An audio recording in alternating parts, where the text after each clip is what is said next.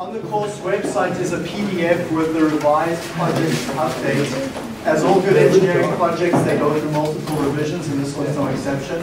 There's a few things that have been changed on this project and a few things that we added. What we added is that I'm requiring you to use 250 tubes. You can look at that and justify it the way that you might want to justify it yourself, but that's a reasonable number from my perspective. But still make sure that that is reasonable. The viscosity is fixed for everyone, and let's not make it temperature dependent. It's pretty much a weak function of temperature in this instance, so let's fix it at a constant for all species and use one value to simplify it. Pellet size of the catalyst, 5 milliliters, ambient temperature, 100 degrees C.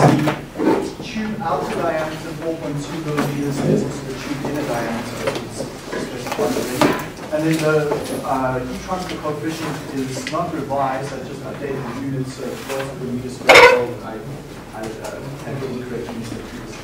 What is revised quite substantially are the rate constants, K1 and K2. So please divide them by a million on each side.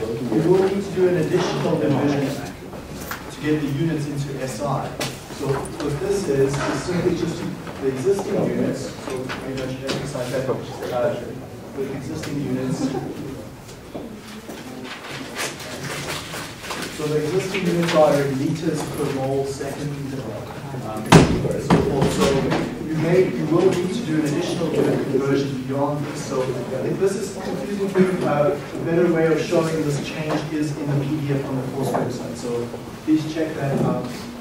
Make sure you update. This won't affect any of you from what I've seen where you are in your progress. Many of you haven't got to investigating the thermal effects yet, where some of these aspects are important, and many of you have not done the pressure drop effects yet, so those aspects. If you have done it, you'd probably assume values are similar to that if you pick reasonable values to your situation.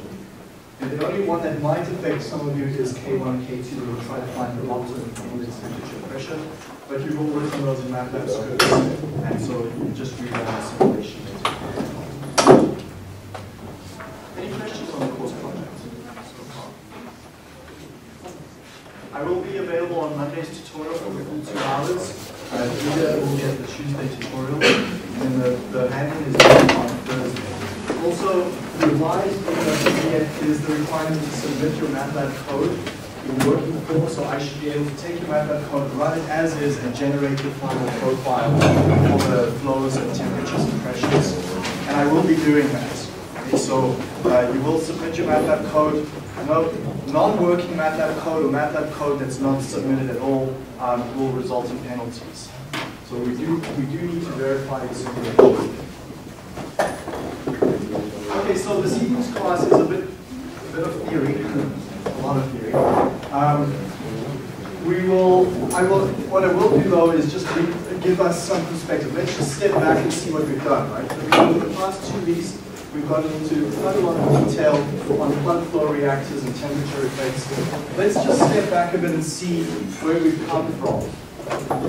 Where we started here with this section is really multiple reactions. So I'm going to go back, it's pretty much going back 7 or 8 classes, just to give some perspective. And for multiple reactions, we look at selectivity, we look at overall yield, and we look at conversion. And we use those 3 metrics to judge what type of reactor to use.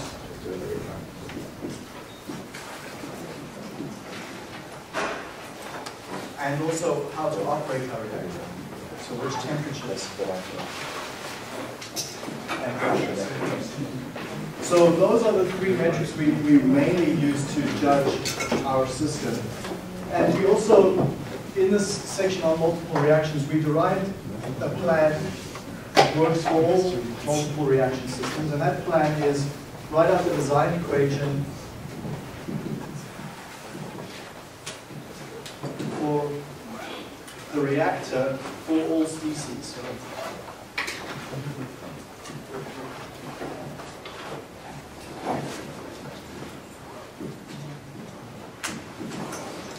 Okay, so we had N species.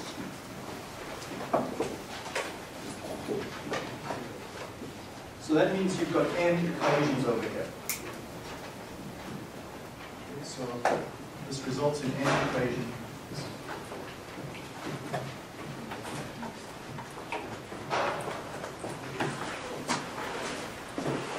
We also write out the rates for all reactions.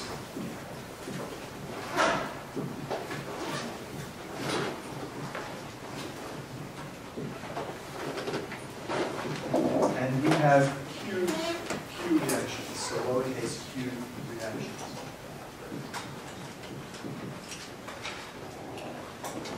So what that meant in the previous class, we used this notation Rij.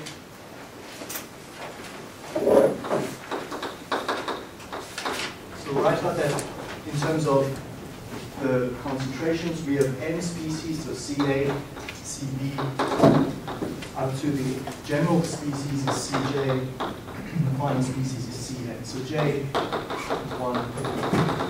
up to N, the number of species that we have. I just mentioned that I is equal to 1, 2, up to Q for the number of reactions. So we've got Q reactions, J equals 1, 2, 3, up to N species.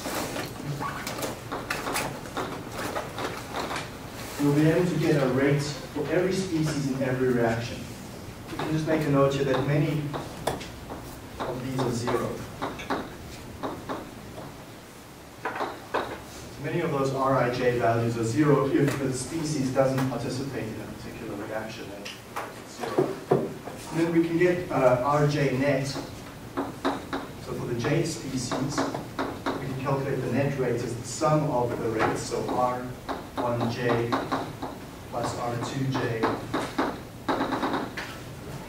plus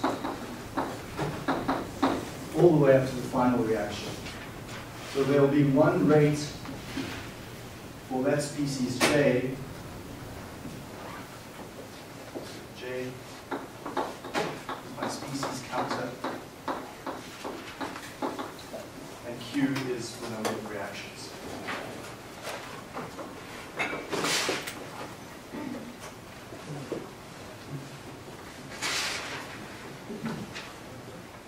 So N, we've got our design equation, so we've got N of these design equations.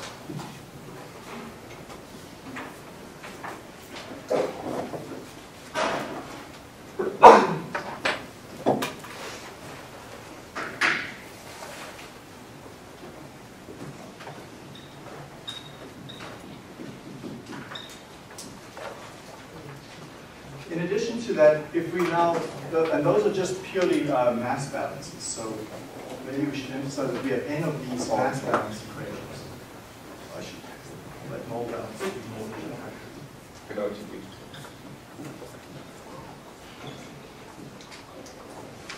If we consider the thermal effects and pressure effects, we have additional equations. So are you saying that the secondary what we use to decide which reactor? So the activity is often used to decide which type of reactor. Once you've fixed your reactor, then you use yield and conversion to decide on operating conditions for all that reactor. We don't use conversion. No, but if you have a single reaction, but you can use conversion of particular raw material to a final product. There's undesired species and desired, so you can use conversion of desired species. Or can is a valid way. That's often used to specify your profitability. If you want to use and you want to ensure that your raw material gets converted over to a desired product and not an undesirable product. So then the yield is a valid way, and so is the conversion a valid way of judging that.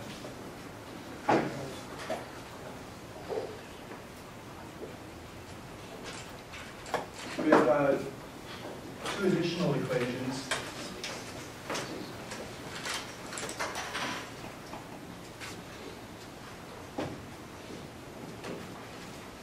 To add to our existing N equations.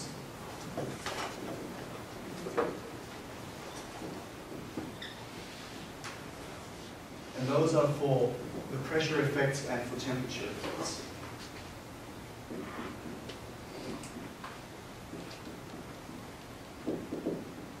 So that would be dy by dw.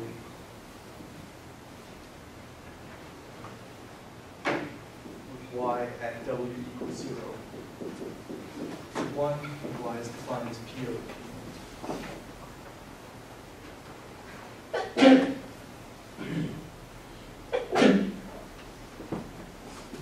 And we also have temperature. Effect, and that's dt by dw for a packed bed reactor, and T at W equals 0 is T naught.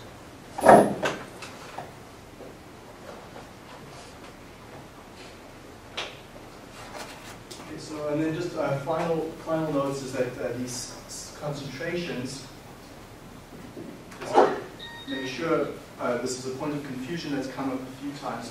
That concentrations that we use in those rate expressions are defined as the total concentration coming in of species in moles per meter cubed multiplied by the flow of that particular species over the total flow of Ft multiplied by my pressure Y over or Q over Q naught multiplied by T naught over T.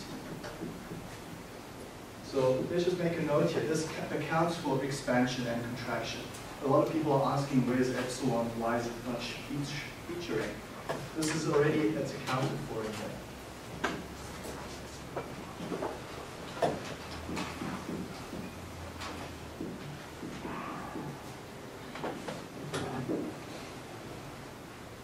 Okay, so if you use that equation there for Cj, it takes care of expanding and contracting systems. Ft, another question that's come up, is Ft a constant? No, Ft is not a constant. Ft is the sum of the individual flows. So just add that the Ft is Fa plus Fb, and so on, up to my final species, Fn.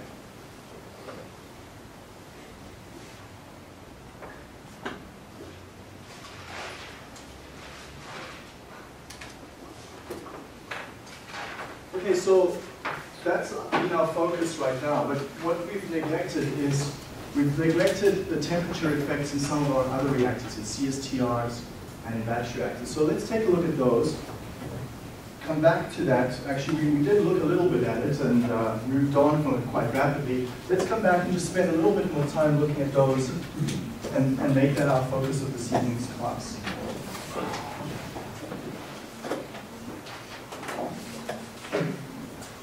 So what I mean by that is, we had earlier looked at temperature, and we did a fairly intensive energy balance.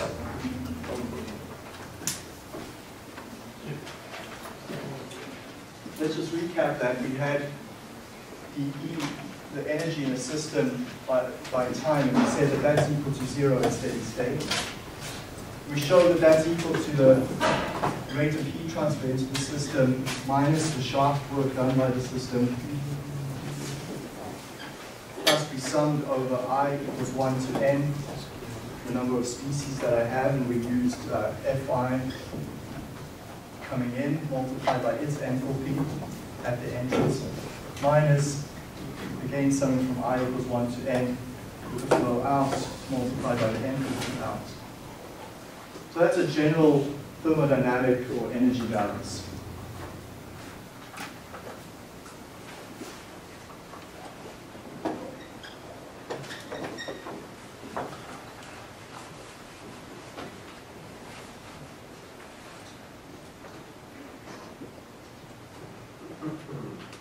We showed then, so there were many steps in that, but we showed that for many systems, Ws is approximately 0 and can be neglected.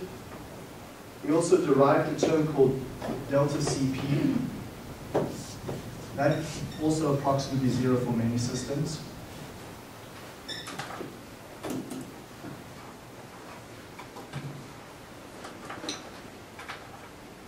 And we also substituted in the heat capacities.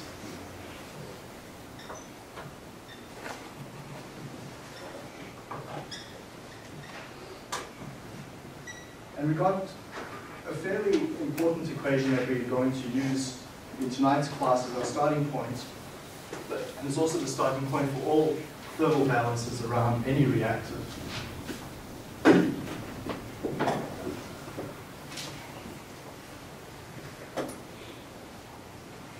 That equation looks is a Q dot minus FA naught times term I'll call CP naught, defined in minutes, T minus T0 minus the heat of reaction at a reference temperature.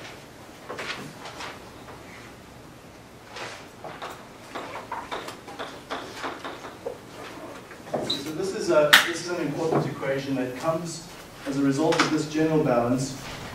It's clearly not obvious how we get from this equation on the whiteboard over here to on the blackboard, but there's several substitutions where we sub in our heat capacities and we make those simplifications, and that's the result we get. I just add here that CP naught is equal to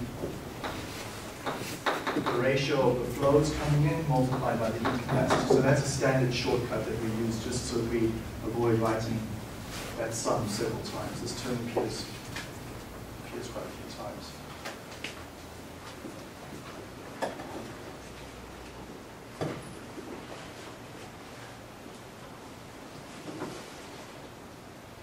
So I'll make a note here. This is an algebraic equation.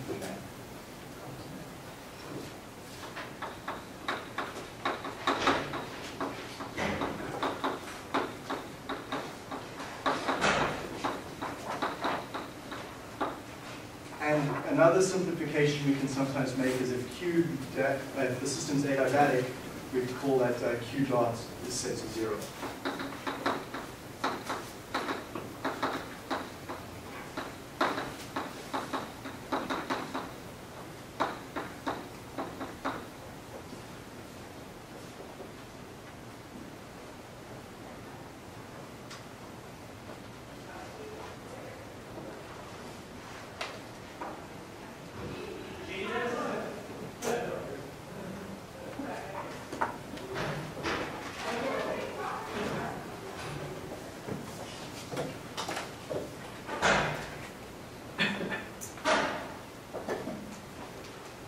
Now,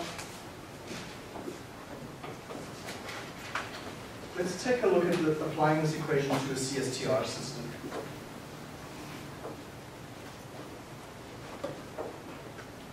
And just to introduce that again, I'll just quickly recap the CSTR's equation, the design equation.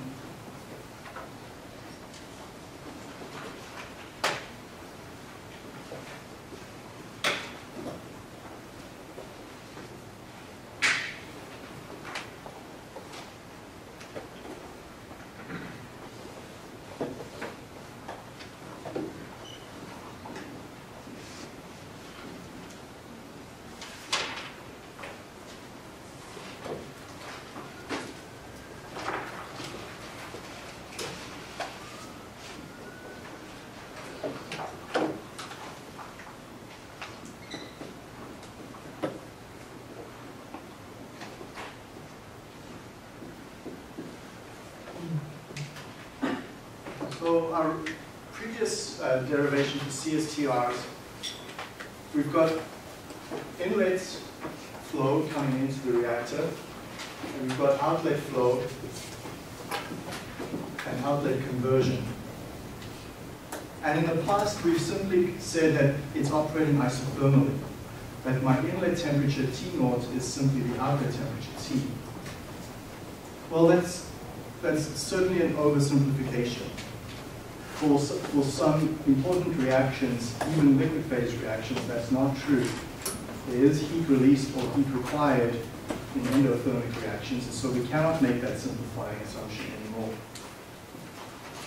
So we often need to supply heat to the reactor or remove heat from the reactor in order to maintain our desired point of operation. So let's just take a look then or just recap, I should say, the design equation.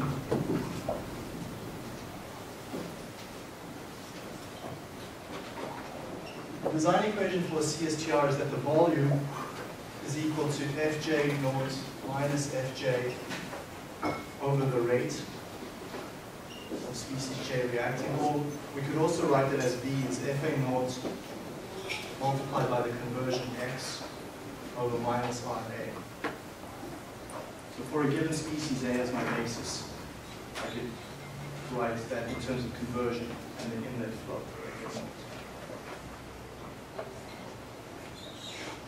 So you may start to see where this is heading. This is an algebraic equation as well. So we make distinctions between algebraic equations and differential equations. That equation there in the box for a CSTR is an algebraic equation. Up here, we've got an algebraic equation as well. That now tells me how temperature will change in a system with respect to conversion. So notice this equation up here is a function of temperature T, a whole lot of constants, and also conversion X. Okay, so there's a T and an X in that equation over here. In this equation over here, there's an X in my conversion, but there's also an implicit temperature. RA, my rate, is a function of temperature. I need to know the operating temperature of my system in order to calculate the rate of reaction, specifically to get the rate constant. So this algebraic equation over here is also a function of temperature and also a function of conversion. So this algebraic equation was derived from a mole balance.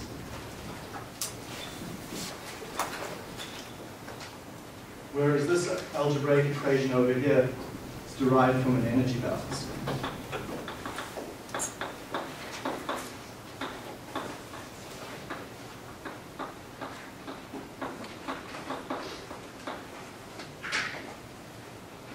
Now you can see why in 3E we teach about solving sets of nonlinear equations in multiple variables.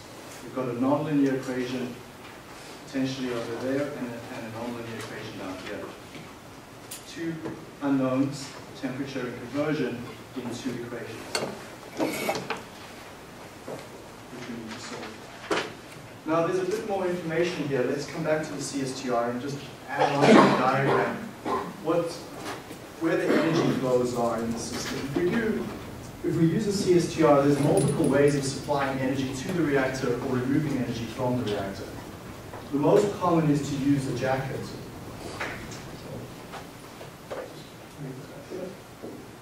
So the jacket around the reactor is then used to supply heat into the system, and so we have a heat transfer medium entering at, let's call this T ambient 1, and then leaving again at T ambient 2. So if we were running an exothermic reaction in there, we would be using cooling water, and T ambient 1 is the entry temperature of my cooling water, and T ambient 2 would be that cooling water leaving at a slightly higher temperature. This area over here, area of contact, A, is the area of contact. So that's my heat transfer surface area. There's another configuration for supplying heat or removing heat from CSTR, and that's using cooling coils or heating coils.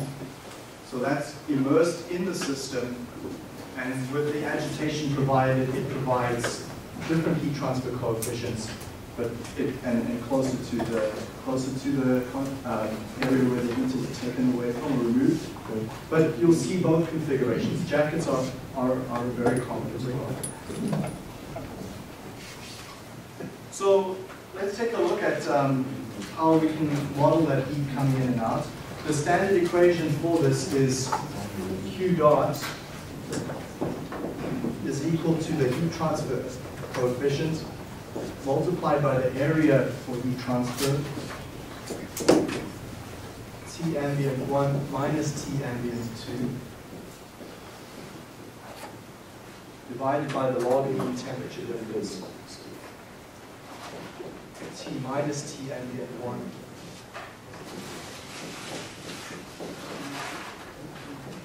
Over T minus T ambient 2.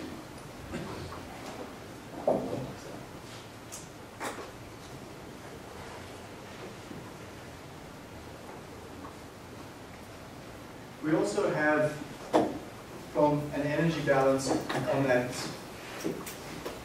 heating system, the heating coil or jacket, we can derive that Q, the rate of heat transfer, is equal to the mass flow of the heat transfer medium, so I'll call it HTM, multiplied by the heat capacity in that heat transfer medium, so that's water, it would be the heat capacity of water, multiplied by T ambient 1 minus T ambient 2.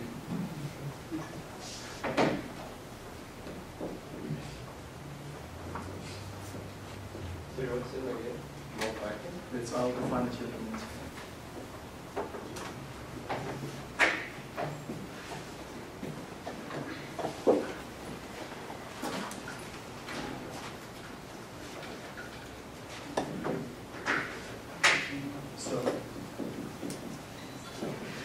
HTM is heat transfer medium.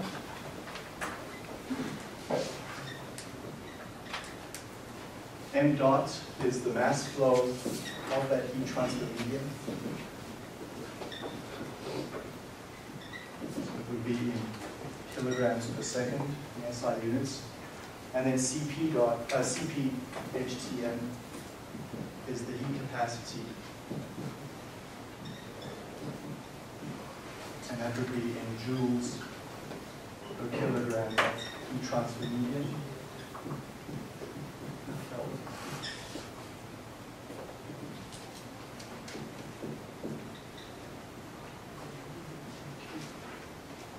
Okay, so Vogler, I'll make a note here, Vogler calls this M dot C and CPC. But it gets confusing if you've got A, B, C, D as one of your species lying around, then you've got heat capacity of C and you've got heat capacity of C. I'm not sure what's what anymore. So and also it's also wrong to call it heat capacity of coolant. C is implicitly referring to it as a coolant. It's not a coolant. In many situations, that's the heat transfer medium to heat the system as well. So a more correct terminology is heat transfer medium, not necessarily for cooling. It could be very well heating and endothermic reaction occurring in it.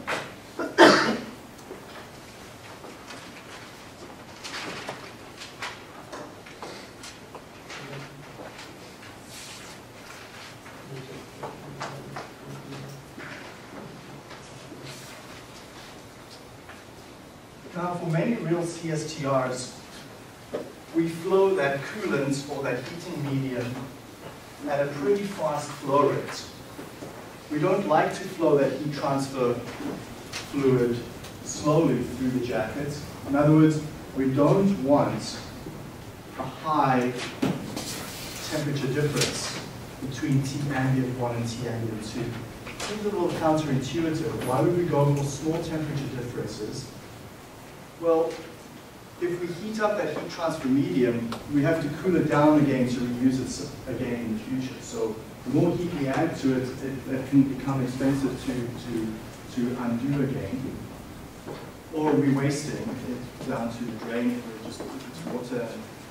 So what we prefer to do is run generally at higher flow rates, but with small temperature differences. And so it's fairly common to see the assumption made that the ambient temperature 1 is similar to the ambient temperature 2. And that actually leads to some simplification to get rid of some of the nonlinearity over here. So fairly common to assume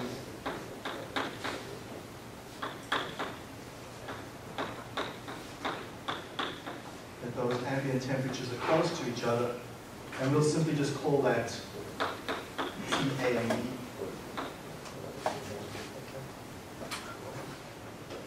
And then that simplifies our equations for that heat transfer rate quite substantially.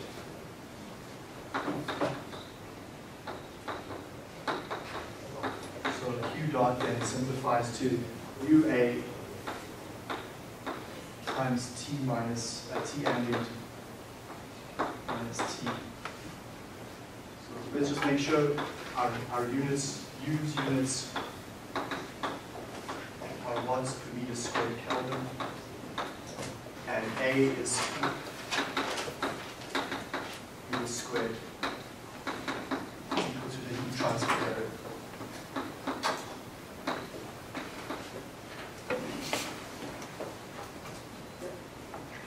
What's the difference between the first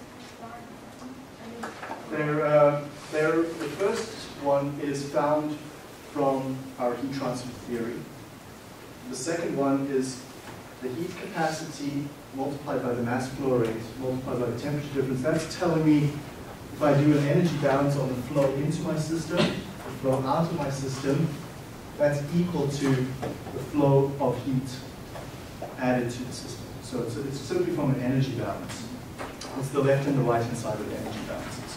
So rather than writing one big equation with all that, split it up into two parts. So the MCP delta T is a term that we're familiar with. MCP dt is a term familiar to energy flow in and out of the system. And this is the net heat transfer in and out. So the two are equal to each other. So whatever energy is transferred across this barrier, across the heat transfer surface area, is taken out of the system through the heat transfer medium.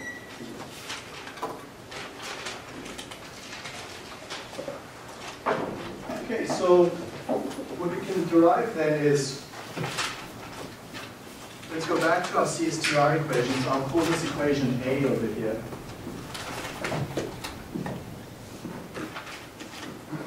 We can derive the second equation now, B, from this heat transfer. So equation A over there is from a mole balance. Equation B from my energy balance.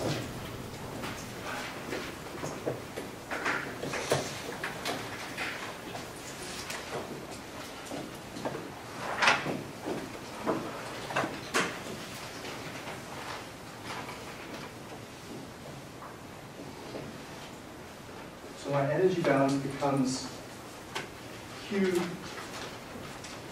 I'll write it over here again, Q minus FA naught, CP naught, T minus T naught, plus FA naught times conversion times delta HR. So this is my energy balance. If I sub in that Q dot over here, I can simplify and get conversion expressed as a function of temperature. So conversion X is equal to U times A divided by FA naught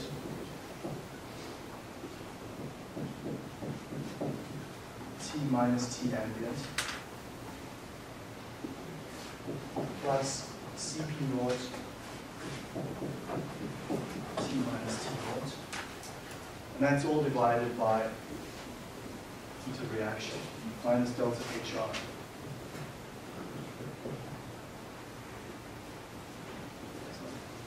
When T1 is equal to T2, you will get a known which is 0. Right. Which makes Q. Yeah, so this is where this comes from. There's an extra step in here. If you take this equation here with the log, re-express it in terms of T ambient 2. So now you have T ambient 2 is equal to, and on the right hand side you get this big messy exponential because you've now solved for T ambient 2. Substitute T ambient 2 in over here. And then you get Q dot is equal to that, and then you make that simplification, you get what's written over there. The reason why, when you're seeing it like here, absolutely, if you make that simplification, none of this makes sense, because if T ambient 1 is T ambient 2, you get no heat transfer. Same thing here. So your numerator will be 0 as well. But what you get is if you substitute solve this with T ambient 2, sub it into the second equation over here, and then you make a simplification that at very high flow rates, these temperatures are approximately equivalent. You get a simplification to that form. So when you look back at the raw data, it's not the raw form. It's not going to work out. Yeah. My purpose in this class is to explain what's in the text, but the details are there for you to go through a little bit more if you want to fill in those blanks. So where we are here right now is we've got an equation up here on the board that's in terms of a whole lot of constants. So my heat transfer coefficient is a constant, A is a constant, FA naught is a constant. I know my ambient temperature, that's a constant. Heat capacities are a constant. T naught is a constant. Heat of reaction is a constant. My only unknown is T here and X. So these are my unknowns. So this is, let's just emphasize again from an energy balance. Over here, I've got this equation over here. This is from a mole balance.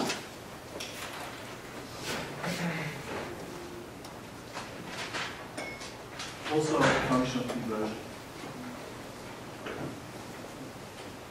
Let me just make one more simplification to allow us to work a little bit more easily with these equations. We introduce some new notation.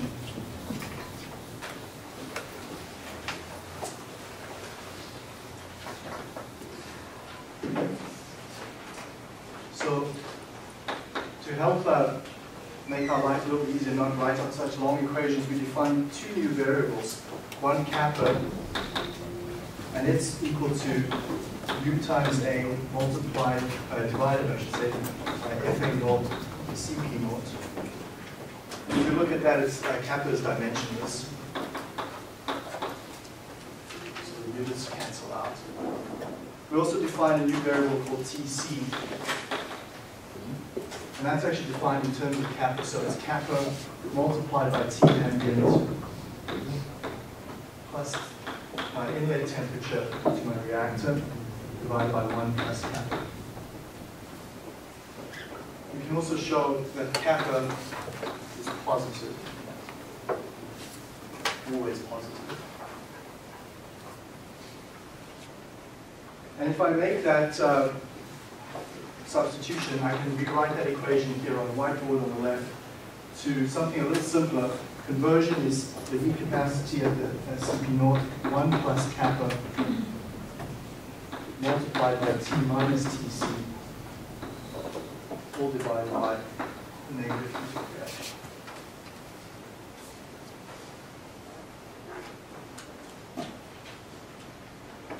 I will just point out here that this is a function that's x is a plus bt. So it's actually a linear equation. It's an equation of a straight line telling us exactly how temperature, if I've given a temperature, I can calculate my conversion based on this energy balance. What is TC? TC is this new variable defined up here. So the purpose is just for algebra. Yeah, it just simplifies things for us. Right? So rather than subbing in everything and we create these intermediate variables. And also there's some value to it. So I'll also just make a note here. So B is positive exothermic reactions. And obviously negative for endothermic reactions.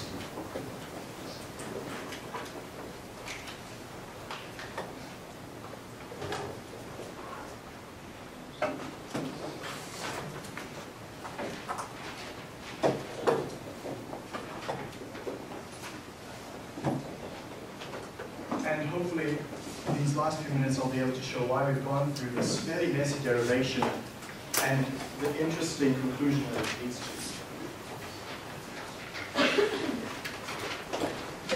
But in this case, it implies that conversion increases with and then previously we established that the equilibrium. Equilibrium changes, yeah. So, yeah, we'll see how this. So for CSTR reactors,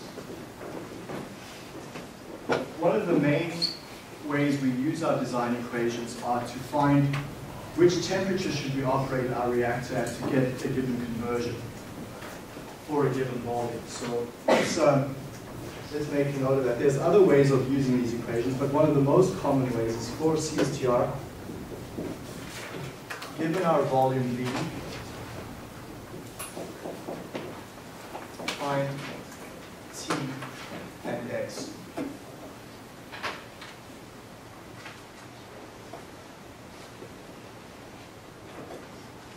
And I just wanted to show from a graphical method how we might do that.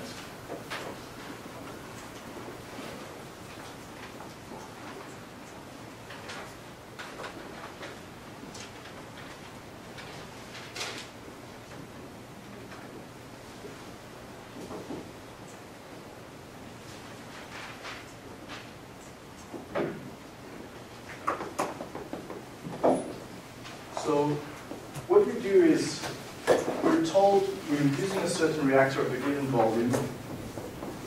What is the temperature and leaving from that reactor, and what is the conversion leaving from that reactor? The way we approach this problem is to use both those equations over there, the algebraic mole balance equation, as well as this equation over here, derived from my energy balance. So let's call that one equation A. This one we can call equation B.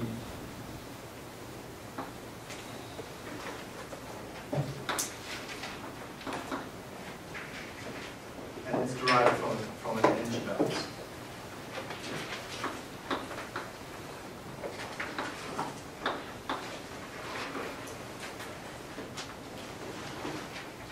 So what we do is, we're solving two equations in two unknowns. There's temperature and conversion. We've got two nonlinear equations for them. We can plot temperature versus conversion.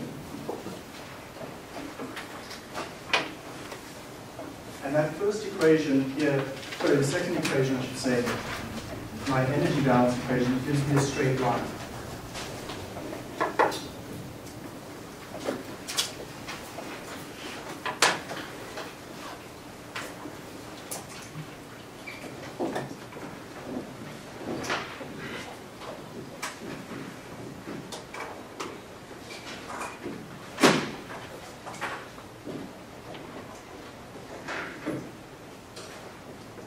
My next equation, the design equation for the CSTR derived from the mole balance, actually gives me a fairly messy curve, a nonlinear curve, that for many systems looks S-shaped.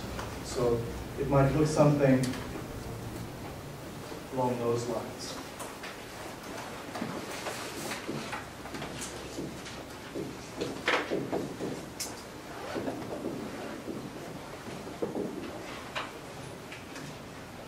And that point of intersection is the operating point for the reactor. So that's the solution to those two equations, is the intersection.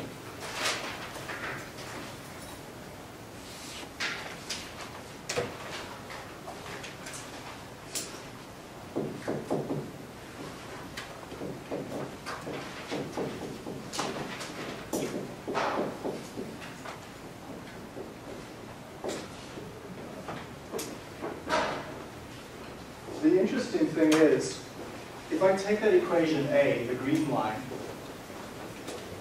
this is for a fixed volume, but I can change some things in there. I can change my flow to the reactor, the rate of FA naught flowing into the reactor.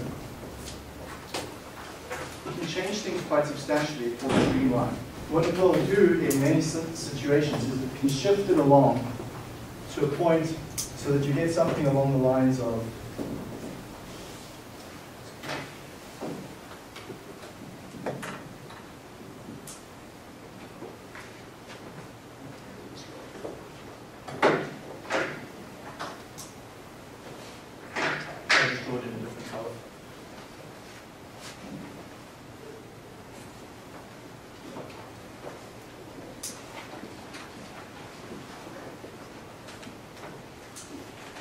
you will actually find it intersecting it in more than one location.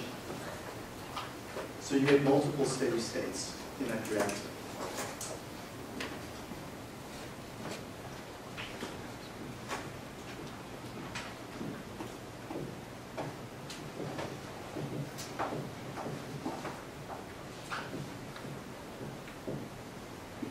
Multiple steady states can occur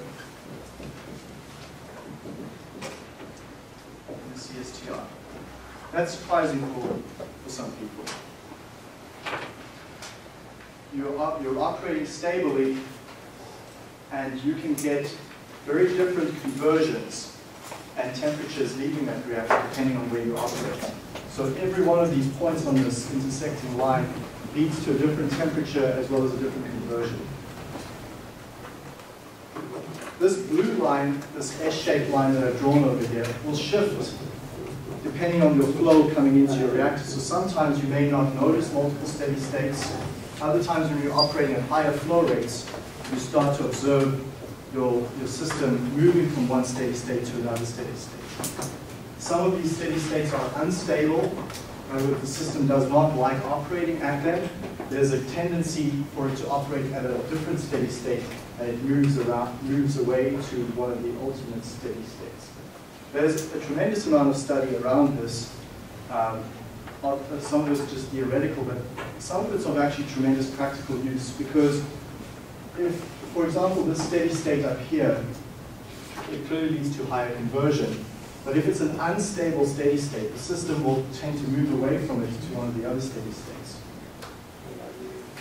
So there's a tremendous amount of work and insight and modeling and particularly process control that's done to force the system to an unstable steady state. So you may come across this in your career one day, the terminology stable steady state and unstable steady state. And the system's desire to switch from one to the other. So this is, by no means have I gone through the details to get to the derivation of these curves. We've not done any numeric examples yet to show this calculations. But it points out that interesting factor of multiple steady states. It also creates a problem for you when you're solving this numerically. So what's the approach you use to solve nonlinear equations in multiple variables? Which tools do you use? Or have you used in the past?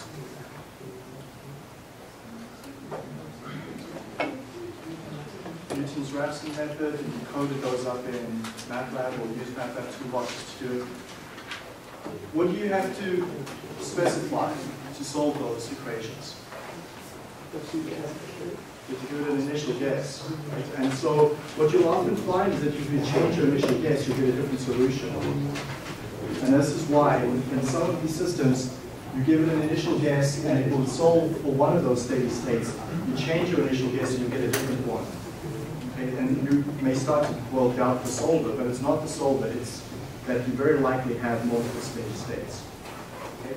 There's one important point that I will just quickly cover here in the last minute or two, just on this derivation of this blue curve, and that is, I said that blue curve comes from this algebraic equation over here, but let's just take one more step inside there just to see how I did that. We've got this equation over here. What you need to do is, let's just assume a first order system. First order, we have minus RA is equal to K CA naught 1 minus X.